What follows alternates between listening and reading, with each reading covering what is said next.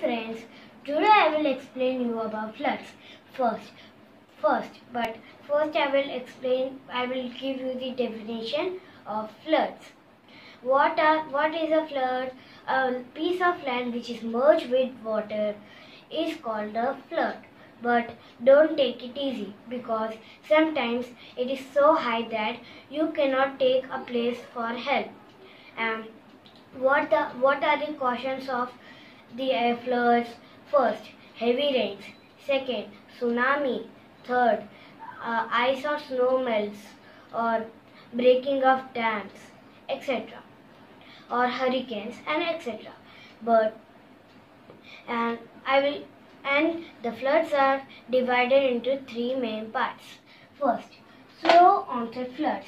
These floods take a minute, a days, or sometimes weeks. Rapid onset floods. These floods take a day or two. Now comes the most dangerous floods, flash floods. These floods takes sometimes 2 or 6 hours or sometimes a minute. But don't feel sad. We can take our precautions to reduce the floods. Planting more trees.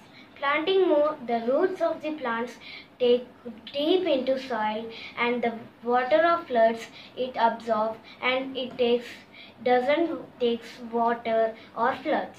Thank you. Please subscribe our channel.